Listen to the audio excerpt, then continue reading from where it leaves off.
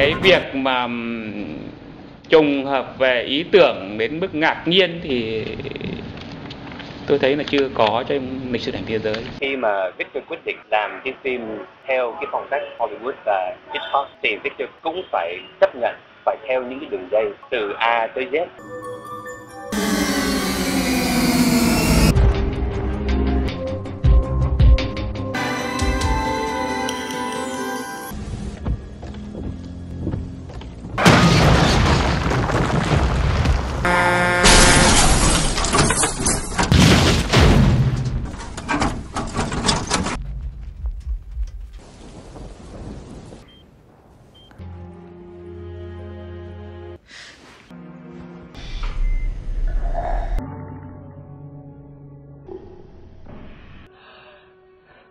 Psychogenic amnesia.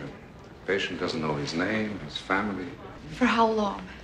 Could be a week. Could also be permanent. Mất trí nhớ. Mất trí nhớ? Vậy đến khi nào nó mới hồi phục được? Có thể là một thời gian ngắn, cũng có thể lâu dài.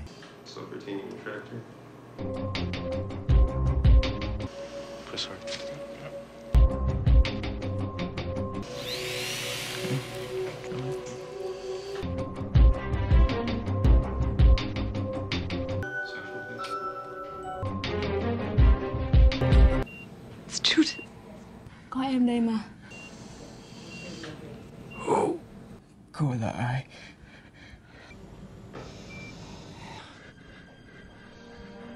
You know who they are? Sure, you told me. Em sẽ giúp anh tìm lại ký ức.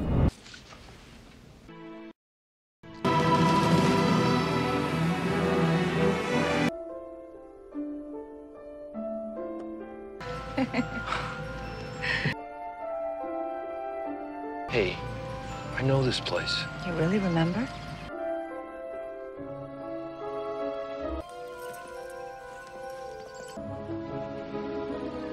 Just a little tired. Well,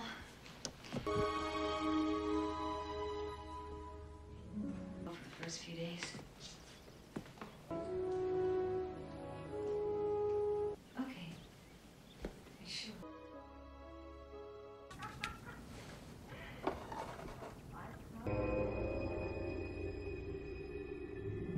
So here you are.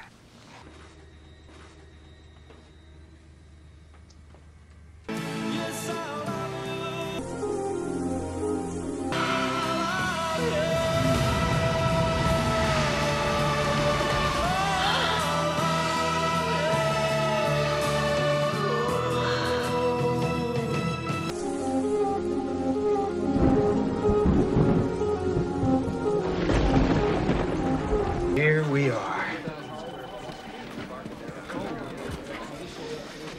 Our new marina complex.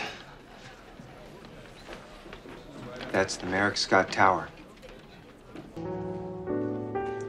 Trước đây khu vực này là đất hoang nhà trống, nhưng nhờ những dự án của công ty mình mà nó đã biến đổi thành một cái diện mạo như thế này đây. I'd like you to meet your secretary, Nancy Mercer. Welcome back. Chào anh. Đây là Thảo, thư ký giám đốc.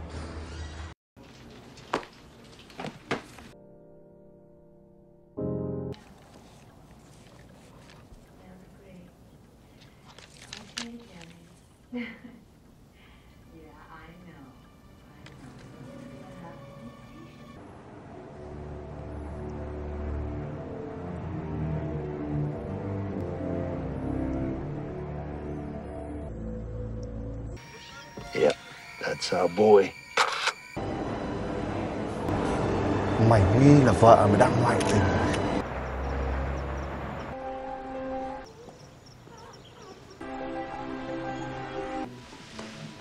It was Stanley something. No, it was Stanton. Yes, that was it. Anh có biết khi nào anh về không? Anh có thể để lại số điện thoại, tôi sẽ nhắn cho anh ạ.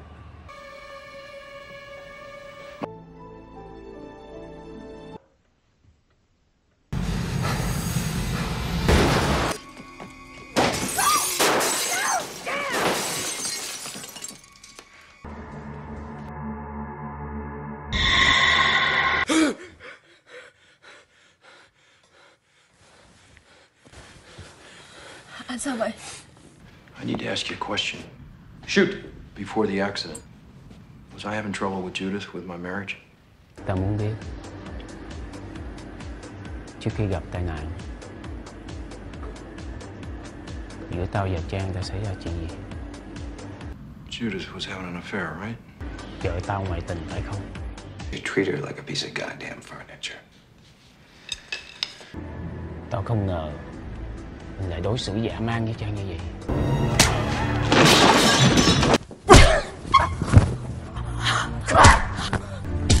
I feel there's something wrong here. Giữa hai đứa con có vấn đề gì phải không?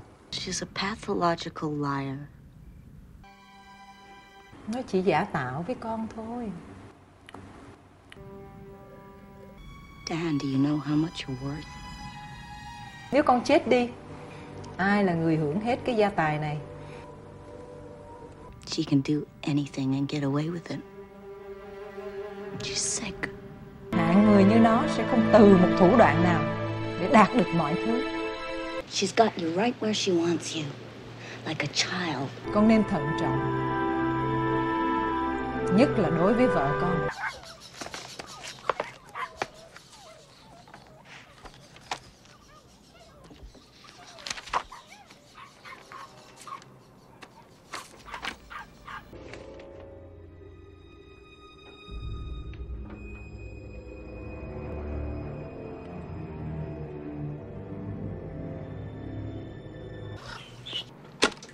Hello? Is this Judith Merrick of 114 Summit Way? Yes?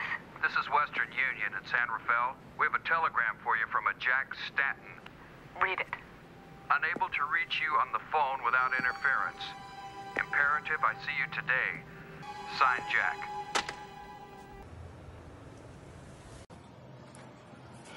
Anh yêu, em gọi cho anh mấy lần nhưng không được.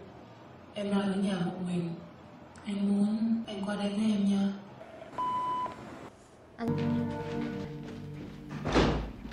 Mr. Merrick's taking a nap. Any calls, Lydia? Call back later. Stan someone. Let's see. Jack Stanton.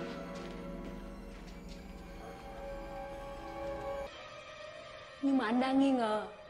Lỡ anh phát hiện ra thì sao? Thôi, anh sắp xếp gặp em liền bây giờ nha. Ok, bye.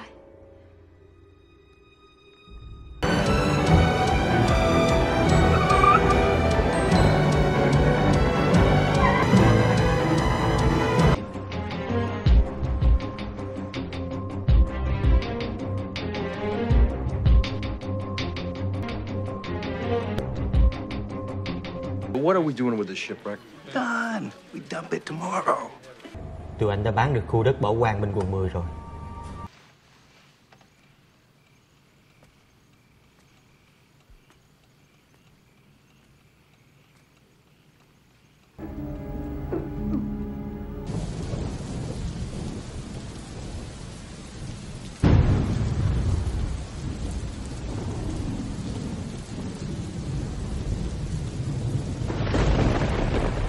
Damn it, this is important. Tell him Jack Stanton's in town. He called my wife. Báo, mày gặp tao khu đất quận 10 gấp. Tao nghĩ Trang đang trên đường tới đó.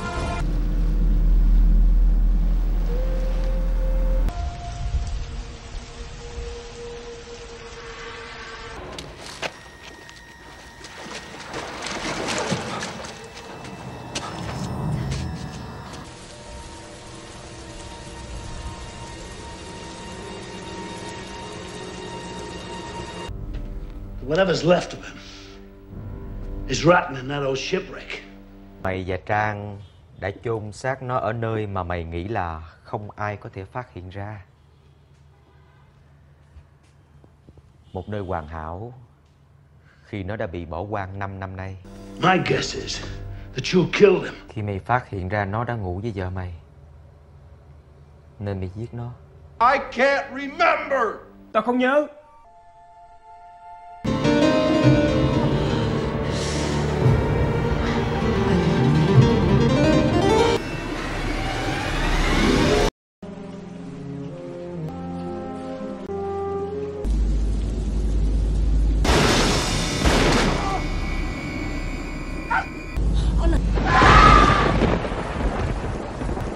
a murderer.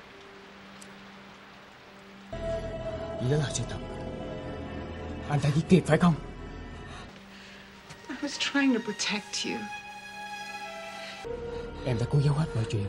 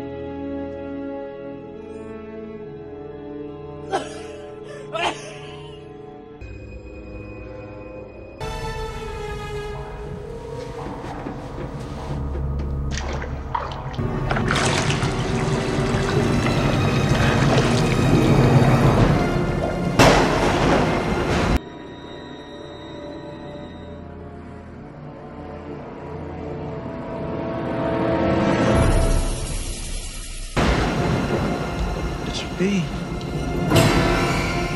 the American. Stay American.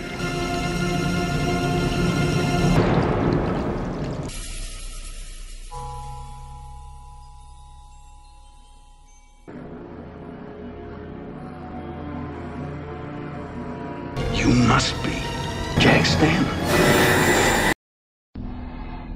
Anh chính là Kiệt.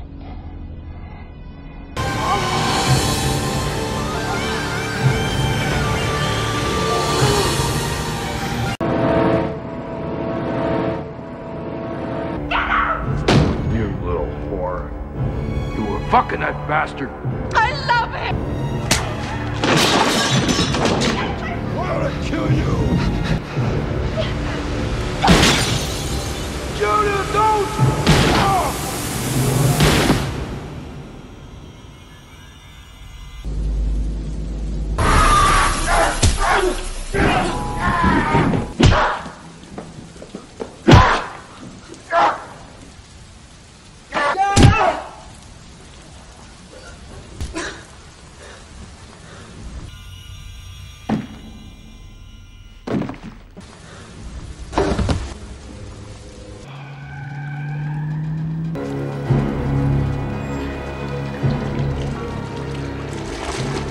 Figured the chemicals would dissolve the body.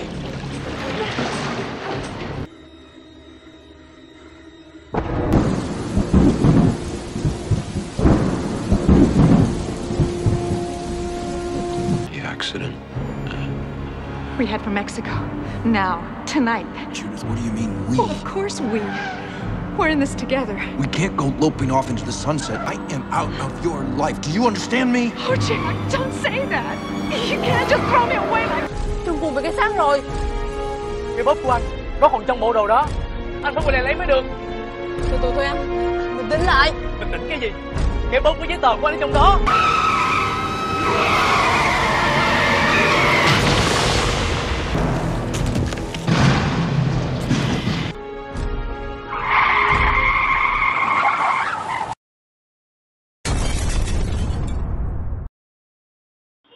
Về cái vụ này rất là tiếc là xảy ra. Thì Victor nhận xét là có nhiều cái giống nhau. Thì nếu mà tìm hiểu về cái này á, thì Victor cũng phải nói một điều là cái gọi là cái creative process khi mà viết một cái kịch bản là cái gọi là cái quá trình sáng tạo. Okay. Là trong cái creative process này á, nhất là khi mà viết một cái kịch bản như là Giao lộ đường mẹ, là Victor đã cũng nói rất nhiều lần trong báo chí là Victor theo cái phong cách Hollywood và phong cách Hitchcock, là có những specific chính xác là thể loại của Hitchcock. Thì á Nếu mà nói về phim Hollywood, tại sao người ta nói phim Hollywood là phim Hollywood, là tại vì nó theo một cái motif, nó theo một những cái gọi là khuôn mẫu. Ok, khi mà Victor quyết định làm cái phim theo cái phong cách Hollywood và Hitchcock thì Victor cũng phải chấp nhận phải theo những cái đường dây từ A tới Z. Thì anyway, Victor nói cái này là cái này á, là do cái như là Victor nói, cái quá trình sáng tạo. Nói chung là mình theo cái motif đó, motif gọi là một cái Hollywood thriller, thì mình bị đóng khuôn vào một cái đúng không? Phải nó đóng khuôn này nữa. Thì anyway, những cái khuôn mẫu đó là coi như có sẵn rồi, là mình đã quyết định, mình cũng nói ra là mình theo một cái phong cách Hollywood, phong cách Hitchcock, thì mình theo những cái đường dây đó. Nếu mà nói là tránh mấy cái trường hợp mà giống nhau thì cũng thực sự là rất là khó. Phụ huynh tỷ lệ, cho nên là chị nghĩ đây là trí nhớ của coincidence. What coincidence? Tình cờ. Khi mà xem cả cái phần âm nhạc thì cái trailer của hai phim á, cái tempo khá giống nhau. Anh nghĩ cả âm nhạc mà nó trùng hợp luôn thì còn khó. Không, nhưng mà cái suy nghĩ nhạc cũng phải theo một cái motif, thôi. Tại vì nếu mà nói về cái khuôn mẫu thì mình coi như từ A tới Z luôn, từ ánh sáng, từ maybe có idea là đó cách diễn luôn, thì có thể nó nằm trong cái khuôn mẫu đó luôn. Quan điểm của tôi ở đây không phải thế nào. Tôi cho đấy là hệ quả tất yếu của một cách làm việc, của một tư duy làm phim. Nó phản ánh một cái mặt bằng văn hóa của một số nhà làm phim Việt Nam thời hiện đại. Trong đó có nhà làm phim Việt kiều. Giao lộ định mệnh được xem là một trong những bộ phim Việt có doanh thu cao nhất từ trước đến nay. Thế nhưng, với sự trùng lặp khó hiểu đến 90% từ cách xây dựng kịch bản, tình huống nhân vật đến bi kịch trong phim với bộ phim Shuttle của Mỹ. Bộ phim Giao lộ định mệnh, một trong những bộ phim Việt hiếm hoi gần đây, được đánh giá là có nội dung, cấu trúc chặt chẽ, làm hài lòng người xem, lại có nội dung rất giống với một bộ phim của Mỹ sản xuất từ đầu thập niên 90. Vụ việc đã đặt ra một vấn đề là liệu với cách làm phim này, phim Việt có thật sự khởi sắc hay không?